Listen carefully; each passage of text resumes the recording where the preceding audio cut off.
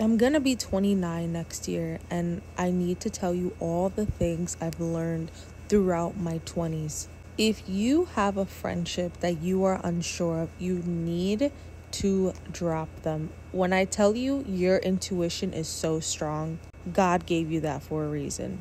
If you are in a toxic household or have toxic parents or toxic siblings, and it really impacts your mental health and your emotional well-being, please not only look into therapy, but look into distancing yourself heavily from those people. Just because they're your family doesn't mean they're your family.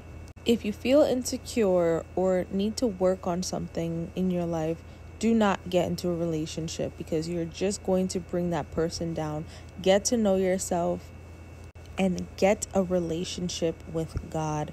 Find out who you are. When I tell you, God is so satisfying, that Jesus is real, and that your life is going to be changed forever with joy, peace, and patience and kindness, all of that good stuff, if you put your trust in Him. Because I promise you, throughout your 20s, you are going to be so disappointed by people and things do not go as planned. And when your plans get ruined, it's for a greater purpose.